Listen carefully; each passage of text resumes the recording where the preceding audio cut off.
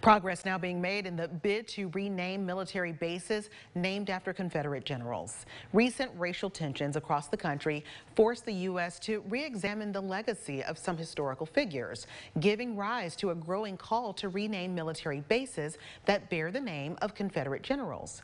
Earlier this week, President Trump forcefully shooting down that idea, writing that the bases have become, quote, part of a great American heritage. But the Republican-led Senate Armed Services Committee breaking with the president, voting to require the renaming of the bases. If you want to continue naming forts after soldiers, there have been a lot of great soldiers that have come along since the Civil War. Well, I think this is a step in the right direction. This is the right time for it. Tennessee Republican Senator Lamar Alexander also signaling that he is open to the idea of renaming the bases, saying, quote, I think it's always appropriate to review the people and places that we honor to see if they fit the context of the times in which we live.